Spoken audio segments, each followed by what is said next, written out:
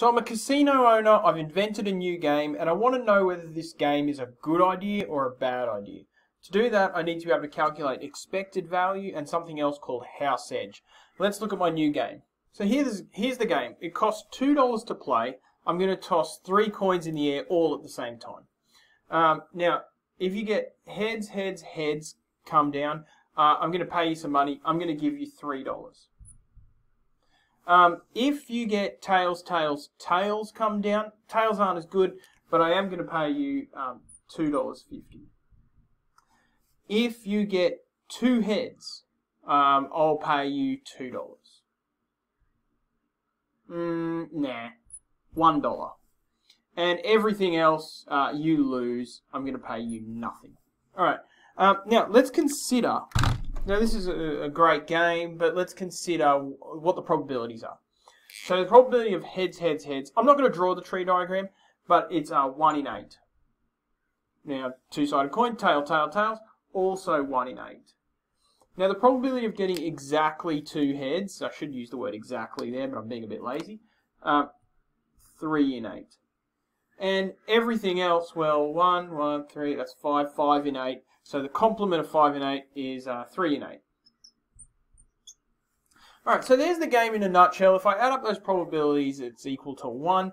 And these are the payouts you receive. This is the first step of the video. I'm going to talk about the expected value. Okay, let's see how to work out the expected value, which we'll just call EV for now. Now, 1/8 of the time, there's a 1 in 8 chance that I'm going to pay $3. Plus, there's a 1 in 8 chance that I'm going to pay $2.50. Plus, there's a 3 in 8 chance that I'm going to pay $1. And this next bit's a bit redundant. There's a 3 in 8 chance that I'm going to pay $0. Now, a bit sloppy here. We don't need the dollar signs. I just want to make it clear that we're dealing with money. So if you do this, you don't need to put those dollar signs in. Alright, if I type all of that into my calculator, I'll get something like 3 over 8 plus 2.5 over 8 plus 3 over 8. If I put that in my calculator, I'll get $1.625. In casinos, it matters, these decimal points, even though you're not paying out quarters of a cent. The expected value still holds. Okay, so what does that mean? It means every time a player plays this game, pays $2 to play, the casino can expect to pay that player $1.06 approximately back. So the expected value is actually, so this is sort of the expected payout, the expected value of the payout. But the expected value to the casino, EV to casino,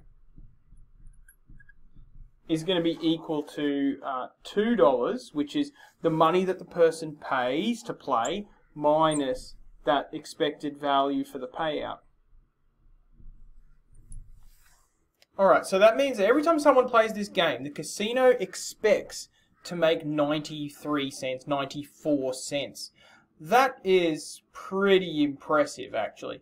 To see how impressive, now let's talk about something called house edge. So formula for house edge, return to casino divided by amount spent by gamblers. Now the return to the casino is this number here. Let's use a different colour pen there. 0.9375. And the amount spent by gamblers is the cost to play, $2. Now if I type that into my calculator, I get 0.46875. This is never expressed that way. It's always expressed as a percentage. 46.875%. Now that's an enormous house edge. In fact, it's a ridiculous house edge. Normally the house edge is somewhere between like 5 to 15%. A house edge that high, yeah, sure, it makes money, but people are going to stop playing because they're going to lose money fast, and they're going to go, I don't like this game, I'm going to go find a better game, some other different game. So let's think about how to alter this game slightly so that it's more fun to play, and the house edge is sort of more reasonable because you need to keep people playing. So let's give them their money back. let's give them their money back if they get 2 heads. Now, what does that change? That changes that number there, becomes a 2. Which means that this becomes not 3 in 8, 6 in 8. Now that number's going to change. That number is now 1.4375, which means the expected value to the casino, or I guess the return to the casino, is the amount it costs to play minus that new number, which is a smaller number than we had before, 0.5625. Now, I'm going to take that number and put it into our house edge formula and find out what our house edge is now. Alright, this looks a little bit better. So if I put that in there, I get a new house edge of 28.125%. That's still a big return to the casino. That means that every time someone plays, they lose 28.25% of their money. It's still not in this 5 to 15%. So maybe I need to make one more change. I'm going to make that change. I'm going to make heads, heads, heads, a bit more of a jackpot. Not $3 anymore. I'm going to make it $4. I'm going to make it $4, which means that this is going to be the number 4, and these numbers are going to change.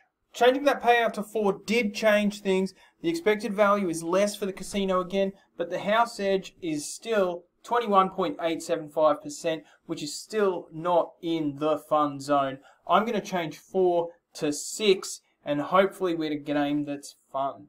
Nailed it. Changing that top payout to $6 changed the expected value to the casino to 0.1875, which changed our house edge to 9.375%, smack bang in the middle of the fun zone, 5 to 15%. The casino's happy because every time you put down any money, it makes almost 10% of that money from you. The player's happy because 1/8 of the time they pay $2 and they win $6. That's fun.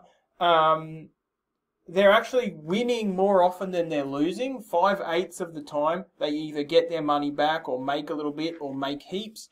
I think this would be a fun game to play, and it's all thanks to being able to figure out that house edge and get it into that nice little like sweet zone. That's the expected value and house edge.